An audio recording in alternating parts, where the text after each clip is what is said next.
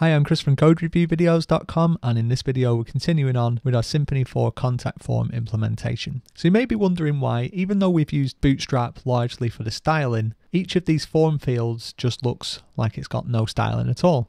Well, fortunately Symfony can help us here, but it doesn't do by default. There are a couple of ways that we can enable Bootstrap 4 theming for our form inside our Symfony project. So we can either enable a Bootstrap 4 form theme for a particular template, or we can enable Bootstrap 4 form theming for our entire project. Now, the Bootstrap 4 theme was a new feature added in Symfony 3.4, and it's always worth actually keeping an eye on the Symfony blog, as new and cool stuff is added to Symfony all the time. And aside from following the GitHub issues register, it's often the first place that you'll hear about new features. Okay, so I'm going to enable Bootstrap 4 form theming for my entire project. I've never had a situation where I only want form theming for a single form, so I'm leaning towards my personal experience here, but change it up as you see fit. So what we need to do is look under config, under packages, we need to find twig, and we need to define a new bit of config in here, a new key called form themes. Themes being plural, this can be an array, and I'm going to set up the bootstrap _4 horizontal layout.html.twig. You can look at the show notes for the variations, choose the one that you prefer. That should be enough if we refresh. Okay, that looks okay. There is a bit of an issue because we've manually added in our button, it doesn't get the styles, whereas if, as I showed in the previous video, we'd added that submit type to our contact type, that would be nicely styled. So we will have to do some manual styling just for the button. The other thing is we're getting these translation errors. Now, I have no need for translation in this project, so I'm going to do the easiest thing and just turn them off. Kind of looks like you might want to go under translation, but you actually want to go under framework. Just add a new key in here called translator, and we'll just set that to be enabled as false. Okay, let's quickly refresh, and away that error goes. So it might be nice to style up this button.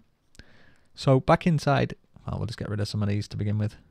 Back inside our contact HTML twig, we can start by adding in a class, just like normal, button success. These are just Bootstrap things. Give that a refresh. Got some nice looking style at least. But in order to get our button aligned, well, I mean, firstly, you may not actually care about things like that, but I do. So I'm going to try and make this look that little bit nicer. Let's see if we can't get rid of some of these things. I'd like this to be on the side, so we'll dock it to that side. Pull that out just a touch. Come on, you silly thing. I don't want that to be in responsive mode. Oh, I think it's that actually. Yeah, there we go. Okay, so I'd like my button to be aligned similarly to this. And what that means is I need to replicate the same HTML structure. So I'm just going to edit as HTML, take a full copy of that. And all I want to do, just to quickly illustrate what I'm talking about, is this is the entire form group, the form row. Now we've got this label, which is taking up 2 columns, and the rest fits into this 10 column area. So Bootstrap's grid being split over 12 columns, 2 columns for the label, 10 columns for the content. My theory is, as long as I'm in the 10 column area and the 2 column area is blank, my button should align quite nicely. Okay, so let's paste that in. See if we can't get this to tidy itself up a bit. Not really. You know, it's probably quicker just to redefine this. So I'll just do a div with a class of col small2, just be an empty div. Duplicate it, set it to 10. This one won't be an empty div, this one will contain my button. Take that button, pop it in there, tidy that up a touch, bring that back up and drop that in there. See where we get. Et voila.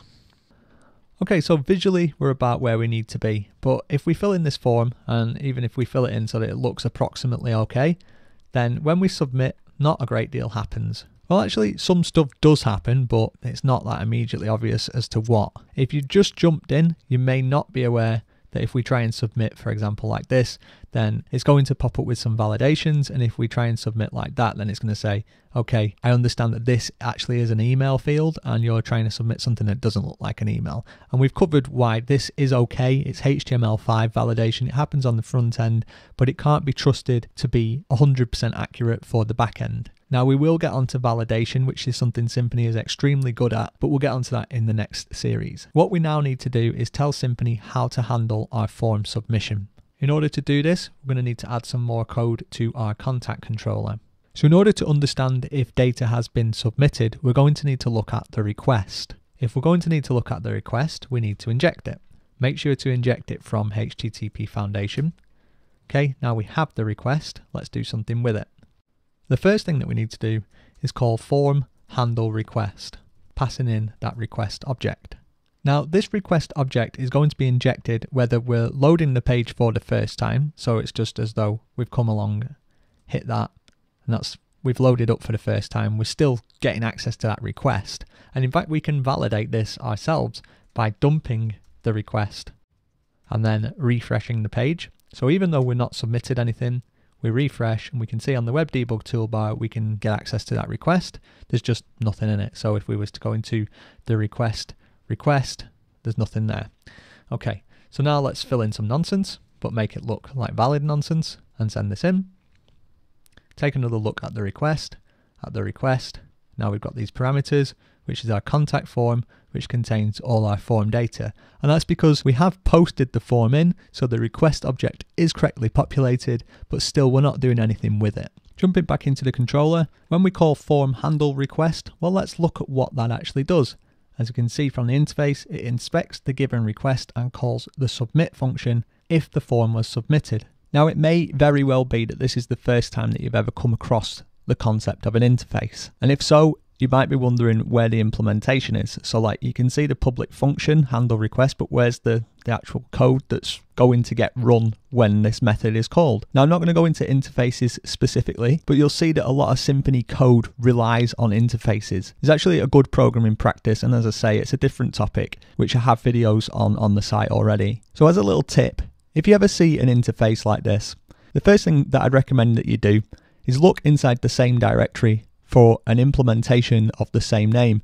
So it's a little bit misleading when you look at it like this, because our interface is form interface, but because there's lots of other things that come after form, the real implementation is right at the top of the Fs, so just there. And as I say, that's just a consequence of the naming, just because it's form and form interface. So you can see like a form factory builder and form factory builder interface. Because the name's so specific, you're going to find mostly that the interface name is next to the class name, which is the provided default implementation of that interface itself. But in this case, as I say, it's just that little bit extra confusing. So we're going to go into form. Before we look at handle request, I just want to show you that at the top here, form implements form interface. And again, normally you can also do like a search across the vendor directory. So if you went into the vendor directory here and you did a find, and you could say implements form interface like that. So you could try and figure out what classes also implement that interface just by doing a search. But because in this case, the first one is iterator aggregate, it makes doing that kind of search that bit harder as well. So it's like double tricky to find this first one. Anyway, form interface, as we can see, the thing that we're interested in is handle request. So let's look for our implementation of handle request. So on the form class, just search for handle request. And we can see they've got this public function, which takes our request. And again, just to throw in even more confusion as to what this does, at least we're seeing some code here though. What this does is it calls this config get request handler, then actually calls handle request on that. So it's like that double layer of indirection going on. And whilst that's really nice code to work with, it's actually really complicated code to understand sometimes. So anyway, next tip, this config get request handler is going to have to return something. So I'm just holding down command there and hovering over it. Probably works the same on Windows and Linux by just holding down control, hover over it, and we can see the implementation of this function should return a request handler interface. So let's just try and get to that. Well, it'd be nice if it took me to the interface somehow. Doesn't seem to want to do that. Okay, so next tip, I'm just going to hit shift twice, and then this is just going to allow me to search across my entire project for anything called request handler interface. Hit return on that. We can see we've been taken to another interface, obviously by the name request handler interface. And again, this implementation is quite tricky to find. So if we start by looking in form and look for anything that's implementing request handler interface. So there's no direct class called request handler.php. So we need to do a little bit more investigative work. So I'm going to take that interface name and again, search the vendor directory. I'm going to do a finding path and look for anything that implements request handler interface, making sure to actually spell implements properly. And we can see there's two here. So there's HTTP Foundation request handler and native request handler. If you're unsure, I'll show you a way to find out which one it might be. But in our case, it's going to be the HTTP Foundation request handler. And that's because that's exactly the object that we're working with from our controller. So we've got the actual implementation here, and we can see that when handle request is actually called from our contact method, this is the code that really runs. So rather than me just telling you what happens, it's much easier if you look yourself. And I appreciate just from what we've looked at, it can be difficult to find that implementation. That is going to happen regardless of whichever framework that you use. It's just modern programming. So I'm going to put a dump statement in here, not the usual one. I'm just going to use one that I have. Doctrine debug dump is what I call this. It's set up as a shortcut inside PHP Storm. I've got videos on the site on PHP Storm, so do a search and you'll find a load of different tips and tricks. And I'm just going to dump out some text, in fact, and we'll just say, did we get here? Okay, so this is a class that's provided in vendor or third-party code. So you can see at the top here, we're in vendor, Symfony, blah, blah, blah, HTTP Foundation. So when I save this, I'm actually editing third-party code, which is not really a good practice, but it does help you figure out what's happening. So yeah, anyway. So let's give it a refresh. And we'll just fill in our form. Any old nonsense will do. And then we could see we're getting to the dump statement. Okay, so did we get here? Yes, we're in the right implementation. So if we look back at our form interface, it says inspects the given request and calls the submit function if the form was deemed to be submitted. So let's step through this code and figure out how we get to where we get. So we've got these three checks at the top that say get method, head method, or trace is the method. Then do this first block. Well, let's see what our method is. Let's give it a refresh. And we can see that our method is post. So we're basically jumping straight to the else block there. Okay, I'll move this debug statement down. Next up, the wording on this code is quite good. It tells us, has this max post size been exceeded? Well, most likely not. We're not really dealing with attachments, so no worries there. Next, we do some checks around the name. Well, let's dump out the name so that we can see what we're working with here. So again, just refreshing the page, sending that back in. This is our contact form. Why? Well, let's go back to our contact controller and take a look from there. Just jump to our contact type. The contact type extends abstract type. There's a method on abstract type called getBlockPrefix, and this method here will be returning the name contact, all lowercase, as the name of our form. So if we go back to the form, take a look at the form page source, we can see our form has the name of contact. Okay, bit of trivia for you there, you don't really need to know about that. Let's get back to our request handler. It's hidden it away from me. Okay, so we're in here, we know that this is now contact, so it is set. Checks if the form name is set. And then we should be hitting this block here because the request, in other words, the stuff that we've posted in, should have that name of contact. Again, let's dump out, pop this maybe onto 2 lines now to make it a bit easier to read. And so this should return true. So let's fill this back in again, send that in, and we're getting a true there. And again, we could just dump off just the request just to show you what I mean. It's not a super nice output statement really that, but we're getting the fact that there is an array with the key of contact on there. So that's why we're hitting this piece, which means we don't hit that return block. So we're still going here. We're going to check if this is an array. And then what I'm going to do is just dump off the data at this point as well, just to show you exactly where we're at. I think I must have still left that debug statement in at the top there. Silly me. Okay, refresh again. So you can see it's an array of all our form data. Again, I'll just remove that out. There's a check here just to make sure that the form doesn't get submitted improperly. And then by now we know that we're going to be calling form submit with that data.